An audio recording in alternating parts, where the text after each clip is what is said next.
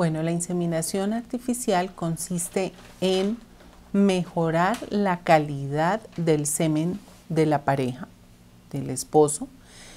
A veces hay sémenes que no tienen la adecuada movilidad y entonces nosotros cogemos el semen, la muestra de semen, la ponemos en unos medios especiales que contienen calcio, que contienen glucosa y nutrientes para que los espermatozoides mejoren su movilidad, y cogemos esos espermatozoides y mediante una cánula muy fina los ponemos dentro del útero.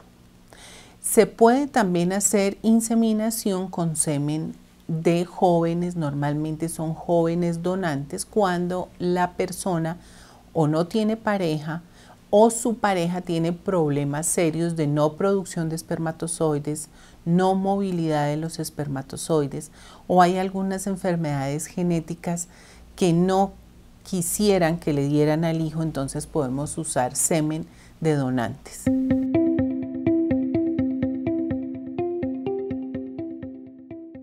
Bueno, normalmente el hombre debe tener una abstinencia entre 2 y 5 días para tomar la muestra. La muestra se toma mediante masturbación, se puede hacer bien sea donde se va a capacitar el semen o se puede hacer en la casa.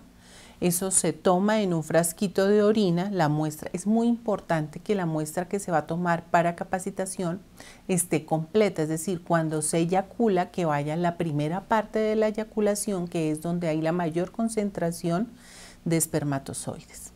Ya con esa muestra tomada, entonces en el laboratorio nosotros tomamos la muestra, la empezamos a trabajar. Más o menos ese proceso dura 1 a 2 horas.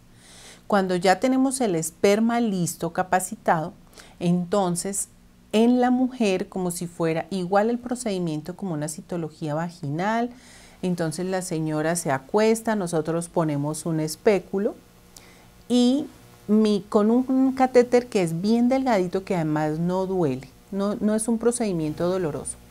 Uno con el catéter lo introduce dentro del útero y deja allá los espermatozoides ya capacitados.